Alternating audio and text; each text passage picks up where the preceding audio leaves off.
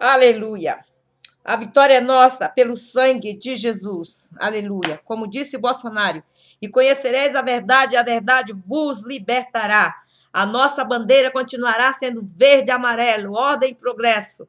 Vermelho é só o sangue de Jesus. Aleluia. O amarelo é o fogo, a bandeira de fogo que percorreu todo o Brasil na revelação para queimar todos os males para a glória de Deus. Aleluia. Limpando os territórios brasileiros. Continuemos, meus amados, em oração. Esse homem precisa de muita oração para que Deus tenha de misericórdia, para que o diabo não venha fazer atentados contra a vida deste homem, porque só o sangue de Jesus para nos dar vitória. Ok? Como disse, ele mesmo falou no seu pronunciamento: conhecereis a verdade, e a verdade vos libertará. Se alguém conhece a verdade, não pode ficar na mentira. E aquele que permanece na mentira, a palavra de Deus diz, não vem de Deus. Ok, irmãos? Não vem de Deus. Então, bandeira vermelha, nós não precisamos. Vermelho é só o sangue de Jesus que limpa o pecado do homem. Esse sangue é o que nós precisamos. A bandeira será sempre verde e amarelo, como sempre foi, para a glória de Deus. E retomando o Brasil, mais uma vez, das mãos de Satanás, que estavam nas mãos de Satanás, retomando na força para trazer a luz do Evangelho. E que o Brasil seja iluminado com o poder de Deus, com a graça de Deus, com o Evangelho da salvação. Aleluia. É isso que nós precisamos. É disso que nós precisamos. Esse homem sofreu muitas coisas, mas Deus está colocando ele no poder para trazer um avivamento ao Brasil novamente, porque as pessoas precisam desse avivamento que vem do céu para as nossas vidas. E nós continuamos aqui no Cântico de Sião, trazendo as notícias ao vivo para você. E agora escute o pronunciamento do Bolsonario, presidente. Aleluia. Eu já dei uns gritos de aleluias aqui. Glória a Deus. Aleluia. Porque Deus é fiel. Deus é fiel. Ele não mente. Glória a Deus. Deus é fiel. Irmãos, quantas profecias, quantos irmãos me mandavam mensagens. Irmã, eu escutei isso, aquilo, outro. Irmã, não escute isso não vem de Deus. Aleluia. Glória a Jesus. Irmãos, quando Deus quer, homem nenhum para. Quando Deus quer, ele compra a briga. Glória a Jesus. Louvado seja Deus. E nós estamos aqui contentes e felizes, porque nós esperamos com paciência no Senhor. E ele se inclinou para nós e ouviu o nosso clamor. Aquela bandeira, irmãos, hasteada que Deus me revelou, o povo gritando por socorro. Aleluia. Aquela bandeira de fogo hasteada, o mensageiro do céu pegando a bandeira e andando por todos os países e caindo fogo em todos os lugares. O Espírito de Deus vai ser derramado para a glória de Deus. Amém, amados? Deus vos abençoe em nome de Jesus. Estou aqui com minha bandeira brasileira. Ok, irmãos? Para a glória de Deus. E agora eu vou colocar o pronunciamento dele, que está passando ao vivo agora. Dá licença. Bendita é a nação cujo Deus é o Senhor. Aleluia. Glória a Jesus. Glória a Deus. Vamos ver se vamos pegar aqui, irmãos. Temos condições de governabilidade, dado aos contatos que fizemos ao longo dos últimos anos. Aleluia. Parlamentares. Todos os compromissos assumidos serão cumpridos com as mais variadas bancadas, com o povo em cada local do Brasil que me estive presente. E fazendo um pequeno à parte. Nada mais gratificante do que quando estive em Manacapuru, coração do Amazonas, conversando com pessoas simples, mas que tinham sede de conhecer a verdade e de conversar com alguém que realmente nos tratava com devido respeito e consideração. Amém, Jesus. Indo para o encerramento, meu muito obrigado a todos vocês pelo apoio, pela consideração, pelas orações e pela confiança. Vamos juntos mudar o destino do Brasil. Sabíamos para onde estávamos indo, agora sabemos para onde queremos ir. Meu querido povo brasileiro, meu muito obrigado pela confiança. E no momento, peço a Deus mais uma coragem para poder bem decidir o futuro. Está cortando, irmãos, o vídeo. Estou muito feliz. E missão não se escolhe nem se discute. Se cumpre, nós juntos cumpriremos a missão de resgatar o nosso Brasil. Um forte abraço a todos e fiquem com Deus. Amém, Jesus. Glória a Deus. Vou começar de novo, irmãos. O nosso propósito de colocar o Brasil no lugar que merece.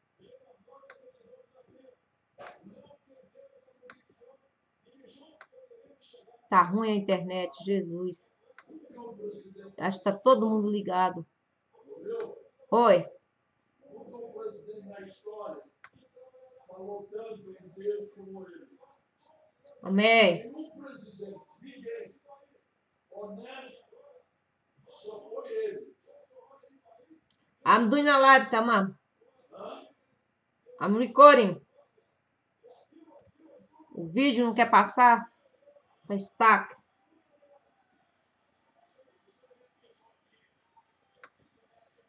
What happened aqui? Parou, não quer continuar.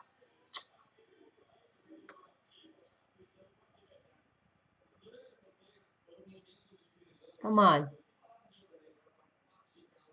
Por que que a internet parou, caramba? Ai, Jesus.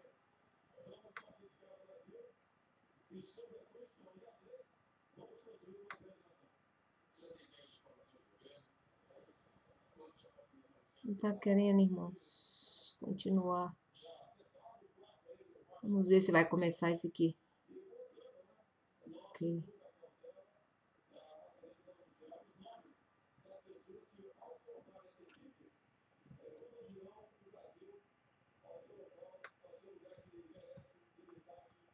Deixa eu ver o que que passou aqui.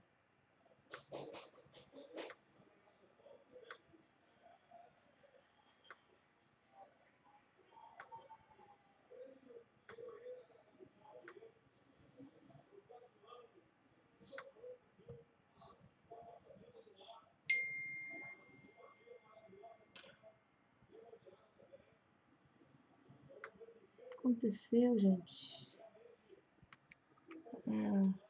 Lugar de destaque. Temos tudo para sermos uma grande nação. E se essa for a vontade de nação, temos condições de governabilidade, dado os contatos que fizermos ao longo dos últimos anos com parlamentares. Todos os compromissos assumidos serão cumpridos com as mais variadas bancadas, com o povo em cada local do Brasil que me estive presente. E fazendo um pequeno à parte. Nada mais gratificante do que quando estive em Manacapuru, coração da Amazonas. Uma coisa. Uma pessoa simples. Cada local do Brasil. Tô tentando voltar, irmãos. Criticando. Muito obrigado, pessoal.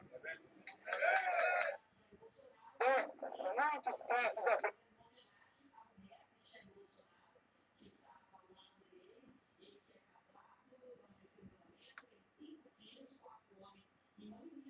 Que lindo. No futuro.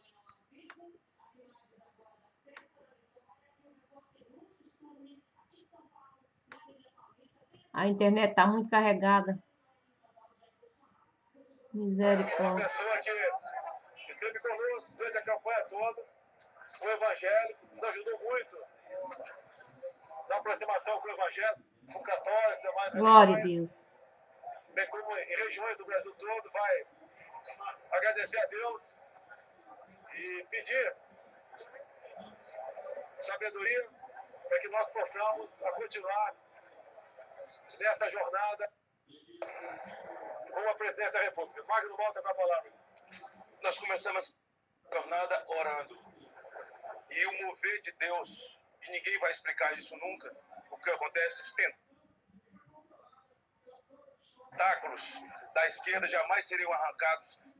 Tem a mão de Deus, chegamos, começamos orando, e mais que justo que agora oremos para agradecer a Deus. Então vamos dar nossas mãos todos e vamos orar nesse momento. Senhor, meu Deus e meu Pai, nesse momento nós te somos agradecidos. Foram anos de luta, falando com o povo, pedindo a tua proteção, falando sobre família, falando sobre país, cuidado das nossas crianças, Deus na vida da família, na vida do Brasil, lutando contra a corrupção, enfrentando tudo e todos. Esse é um momento festivo, mas mais que isso, é um momento de gratidão. Agradecer ao Senhor pelo que fez, levantou Jair Bolsonaro 2 vezes, porque o Senhor não permitiu que a morte o tragasse no momento de expectativa e de sonho do povo brasileiro. Agradecer médicos, enfermeiros, ó Deus, os cuidados de todos aqueles que cercaram no momento mais difícil da vida dele. Ele está de pé. Ó Deus, a vitória concretizada. Agora dê a ele sabedoria, compreensão ao povo brasileiro, a todos nós, para que ele possa ter tempo, Senhor, para poder reparar, desfazer minas que foram colocadas e devolver dias felizes de alegria ao povo brasileiro, às nossas crianças, às Aleluia, nossas Jesus. e às nossas famílias. Verdade, Jesus. A tua palavra diz que quem unge a autoridade é Deus. E o Senhor ungiu Jair Bolsonaro. E a partir dessa data, Senhor, ele passa a ser o presidente de todos nós. Um presidente que ama a pátria. Um cristão verdadeiro. Um patriota. Cheio de fé, de coragem, de esperança. Amém, Jesus. Glória a Deus. Agradecemos por isso, por todos os nossos amigos. Acompanhei desde o homem mais simples nas ruas, do município mais simples desse país, que levantou uma bandeira, desde aquela senhora que orava de madrugada, a outra que rezava, evangélicos, espíritas, católicos, confissões de fé de um país majoritariamente cristão. Obrigado, Jesus, pela família dele, pelos filhos, pela esposa, pelo cuidado. Ó Deus, porque se tornaram guardiões da vida dele mais que nunca, num momento difícil. Yes, Jesus. Aleluia, Jesus. Glória a Deus. Agradecemos em nome de Em Jesus. nome de Jesus, O Brasil Pai. acima de tudo e Deus acima de tudo. Amém, Jesus. Glória a Deus. Estamos ao vivo aqui com o presidente eleito do Ô, Brasil, glória. Jair Messias Bolsonaro. Eu falo representando o pool de emissoras de televisão. Parabéns pela votação. Muito obrigado.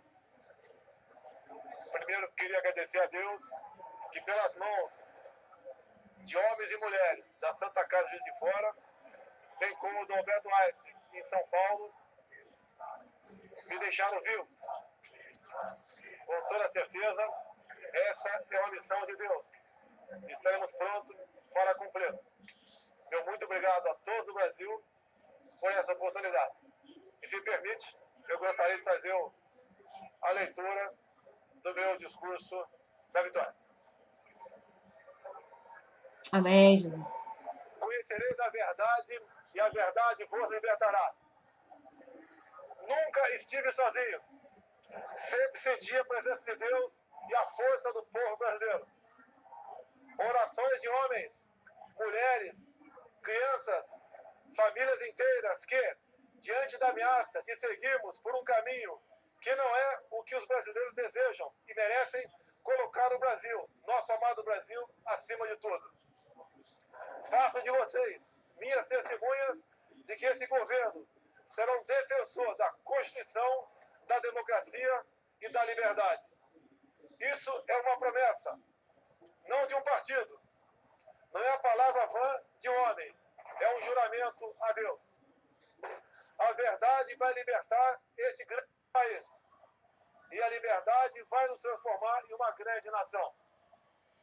A verdade foi o farol que nos guiou até aqui e que vai seguir iluminando o nosso caminho.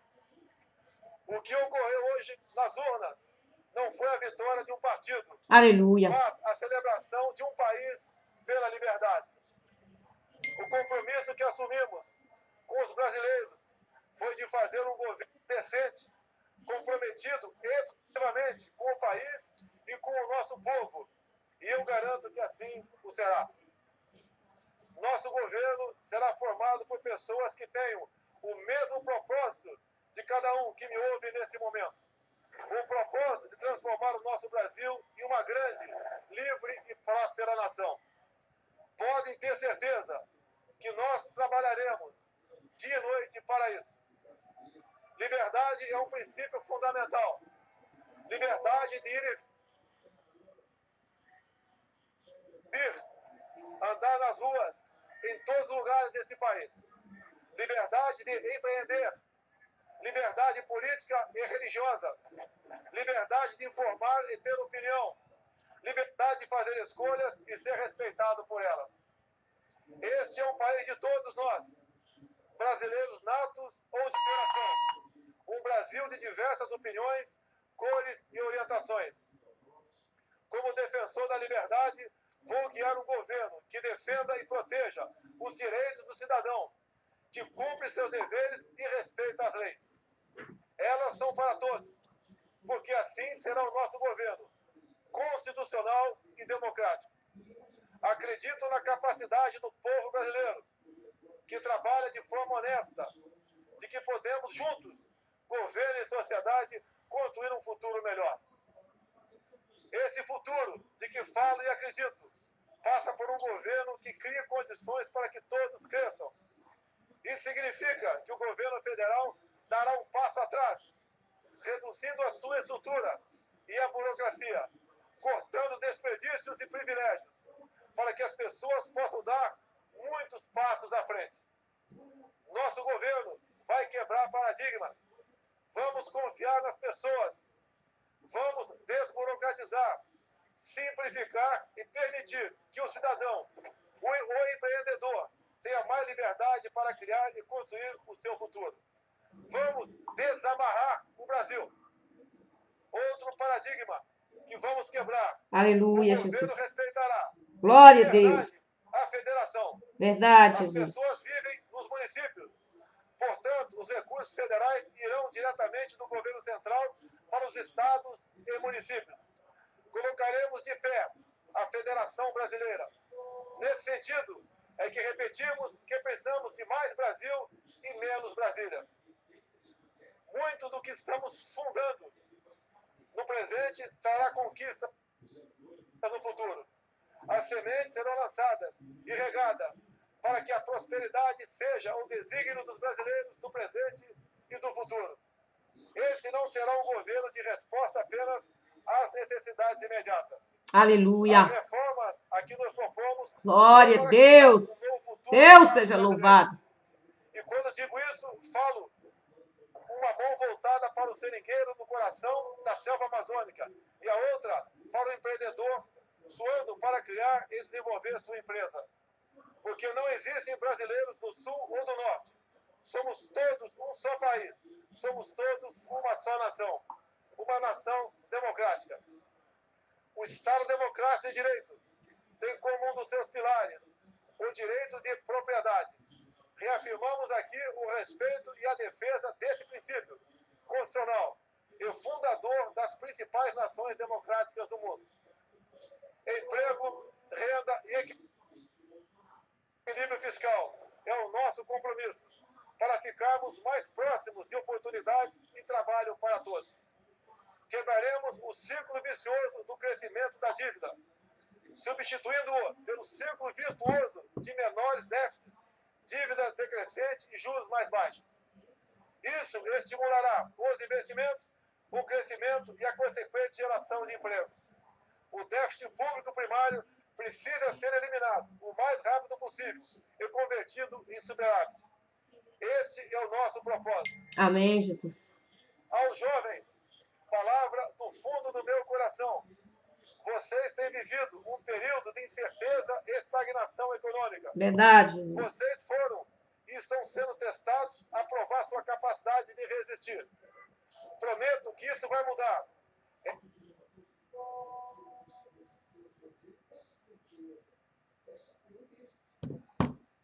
Ah, Jesus, por que esse negócio está mudando?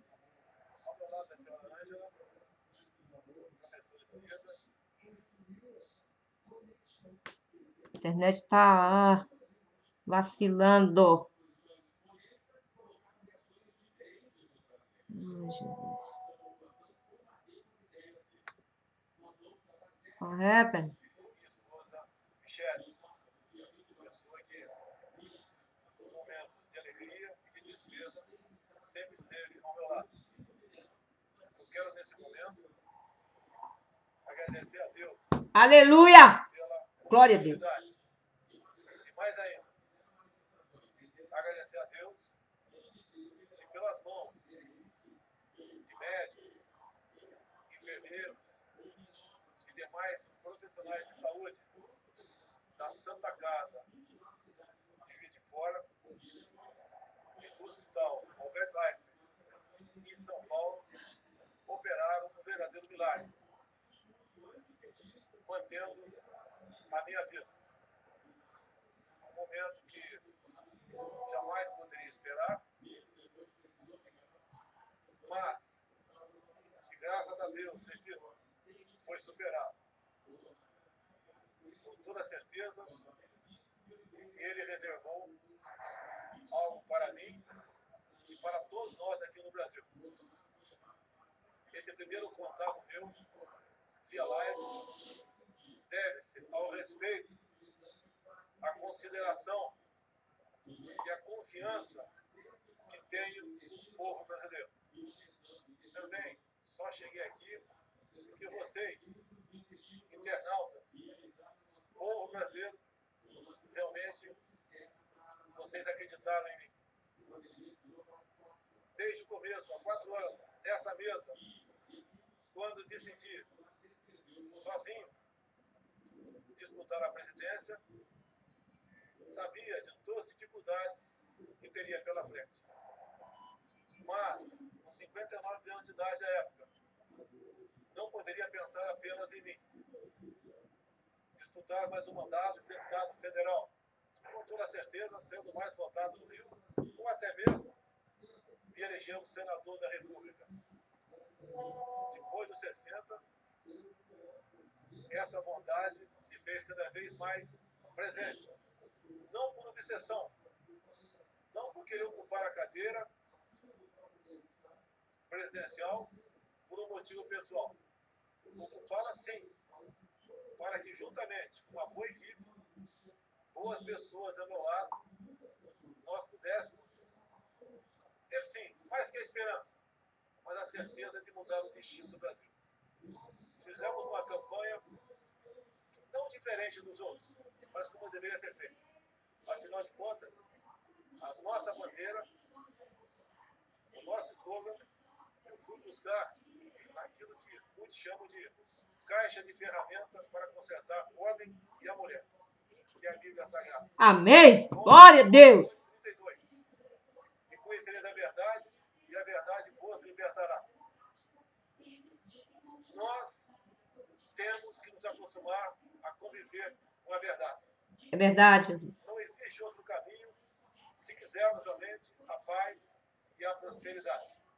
A verdade tem que começar a valer dentro dos lares, até o ponto mais alto, que é a presidência da República. Yes, Jesus. Aleluia. Mais que um dever, e um direito de saber o que acontece no seu país. Graças a Deus, essa verdade o povo entendeu perfeitamente. Alguém sem um grande partido, sem fundo partidário, com a grande parte da grande mídia o tempo todo criticando, colocando-me numa situação, muitas vezes, próximo a uma situação vexatória. Aquilo que falava a meu respeito, e passou a acreditar na gente, e passou a ser, sim, integrante de um grande exército, que sabia para onde o Brasil estava marchando e clamava por mudanças. Não poderíamos mais continuar flertando com o socialismo, com o comunismo e com o populismo e com o extremismo da esquerda. Todos nós sabíamos para onde o Brasil estava. As urnas se abriram. Nós fomos declarados vencedores desse pleito. E o que eu mais quero é, seguindo os ensinamentos de Deus, ao lado da Constituição brasileira, inspirando-se em grandes líderes mundiais e com uma boa assessoria técnica e profissional ao seu lado. Glória a Deus. Isenta de indicações políticas de praxe. Começar a fazer um governo a partir do ano que vem que possa realmente colocar o nosso Brasil num lugar de destaque. Temos tudo para sermos uma grande nação. E se essa for a vontade de nação, temos condições de governabilidade, dado os contatos que fizemos ao longo dos últimos anos. Aleluia, Jesus. Glória a Deus. serão cumpridos com as mais variadas bancadas, com o povo em cada local do Brasil que me estive presente. E fazendo um pequeno... Glória a Deus. Sim, Nada Jesus. mais gratificante do que quando estive em Manacapuru, coração do Amazonas, conversando com pessoas simples, Verdade, Jesus. mas que Dá tinham vitória a sede esse homem, Senhor. Guarda de ele, Jesus, conhecer para a a glória do teu verdade nome. Em nome de Jesus. e de conversar com alguém que realmente nos tratava com o devido respeito e consideração. Indo para o encerramento, meu muito obrigado a O todos choro vocês pode durar uma noite, mas a alegria vem ao amanhecer, pela ministro Bolsonaro. Você consideração, chorou, mas você sorri hoje. Vai sorrir. pelas orações e pela confiança. Vamos juntos, mudar o destino do Brasil. Amém? Sabíamos para onde estávamos indo.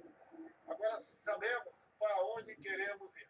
Amém. Meu querido povo brasileiro, meu muito obrigado pela confiança. Amém, No Jesus. momento, peço a Deus mais uma coragem para poder bem decidir o futuro. Amém, Jesus. Amém. Estou muito feliz. E missão não se escolhe nem se discute. Se cumpre, nós juntos cumpriremos a missão de resgatar o nosso Brasil. Um forte abraço a todos e fiquem com Deus. Amém.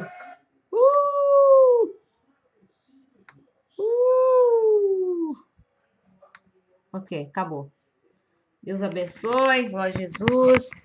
Temos uma noite aí de vitória, irmãos. Que Deus abençoe a todos. Na graça e na paz do nosso Senhor Jesus Cristo. E voltaremos noutra hora. Com o cântico de Sião. Chegando para sua casa mais uma vez. Oh, glória a Deus. Aleluia, Jesus. Louvado seja Deus. Obrigada, irmãos. Fiquem na paz. Um beijo grande, um abraço. Que o Senhor Jesus abençoe. Senhor Jesus, nós te louvamos, te agradecemos por essa tão grande vitória, Jesus. Oh, que foi espiritual, Jesus. Não foi material. Mas que tu nos deste graça, Senhor, para chegarmos até o fim. Obrigada, Jesus, por ter respondido às nossas orações, Pai. Em nome de Jesus, te louvamos nesta noite. Começamos uma semana de graça e de paz. Senhor, abençoe esse homem. Guarda esse homem, Senhor. Põe os teus anjos, Senhor, para livrar esse homem de todo mal. Em nome de Jesus. Amém, amém, Senhor Jesus. Um beijo, um abraço grande, irmãos, essa irmã que vos ama. Fiquem na paz e tenham uma semana abençoada, ok? Aleluia. Glória a Deus.